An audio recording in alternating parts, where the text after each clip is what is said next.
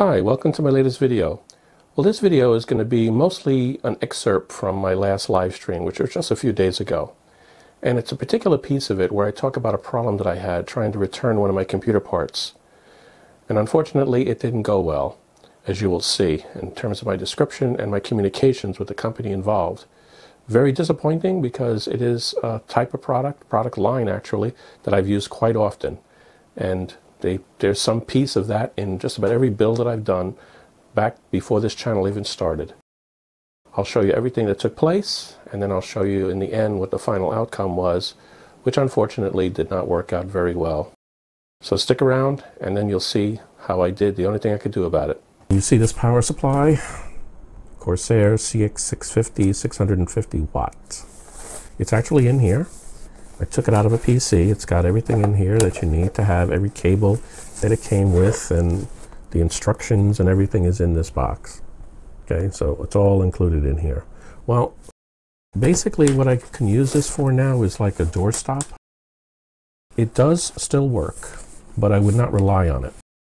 It was in a PC that I've loaned to my daughter who's working on her licensing exams, and this thing started buzzing. The buzzing was basically something with the PC being right there next to her in the room that she's taking the test in. It was not usable. So what I did is I had a spare EVGA. I swapped it out.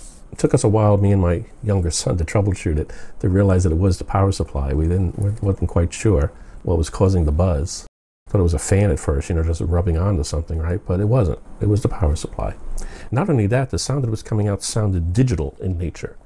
You know what I mean by that? It actually seemed to change tunes as if it was getting a square wave coming at it, and different square wave configurations, almost like it was capturing noise from the, I think it's one of the coils in it that was actually vibrating based upon its draw, how it was being drawn in terms of power. Just a slight amount difference. We didn't have it under any significant load, really, no significant. It wasn't running any sort of load test. It was just, running standard Ethernet. I went ahead and went into my channel and just played one of my videos, and it could be heard. So it's definitely a problem. Well, let me show you something. What I'm going to show you here is the email back and forth between me and Corsair. So I submitted an RMA request, as you can see by the screen, and they responded to me like, it's an automated response, right?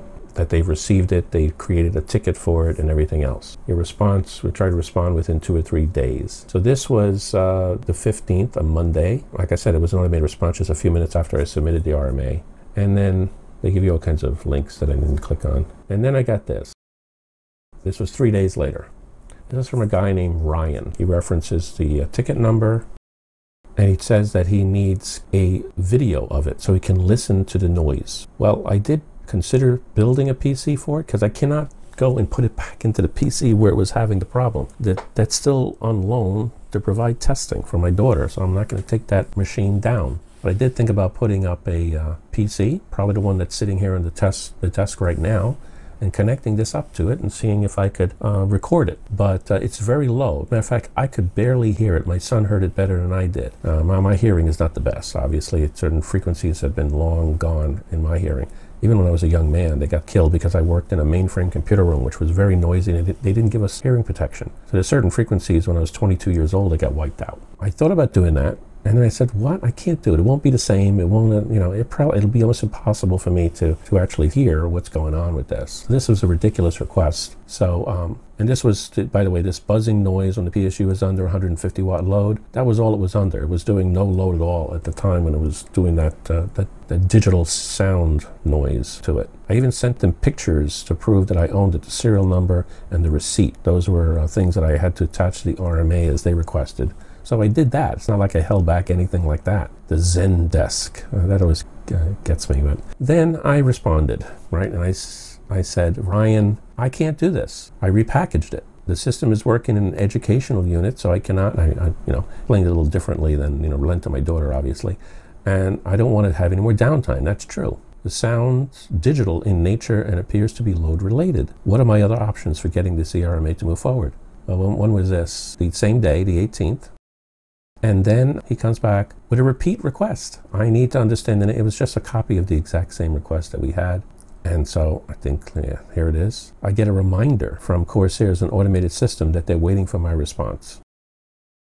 So then here I go and I respond again and I say, I have already responded to your first request. The PSU in question was removed from the PC, etc., etc., etc. I explained it in a lot more detail. But I said here, if you insist on seeing a video of this problem, then I will build another set of PC components on a test bench, then make a YouTube video describing and showing that problem on my YouTube channel to all my viewers. And I give them my channel link here. It should be it, I'm sorry. It will not be a positive video for Corsair, unlike the videos I have made promoting Corsair products. And then they come back, if you are unwilling to provide the information we need to confirm the issue, we will be unable to offer replacement for that device. Thank you for choosing Corsair. This was when? November 30th? Look what I got today. This is a copy of my request. I think I replied to the second request. So I did basically the same thing, talking about how it was poor support and such that I'm going to highlight in my video, which is what I'm doing right now, right? And then guess what I get today? From Corsair support. If you have a minute, please give us your feedback on the survey below. Thanks in advance. We will review, etc., etc. Regards, Corsair customer support. Based on your experience so far, how likely are you to recommend Corsair to friends and family? How do you think I should answer this? It seems like they close the ticket automatically, so should I answer this at all? If I do, I'm not sure why they have 0 and 10 together over here. Maybe it has the extremely dissatisfied. I wish I could put a negative number on there, but they don't have that option. Anyway, I wanted to point that out. I actually canceled an order that I had made for a Corsair product from Newegg that I had going that they had not shipped yet, and it successfully canceled. I got notice of that yesterday. Going forward, when it comes to power supplies, no more Corsair. That's just the way it's going to be.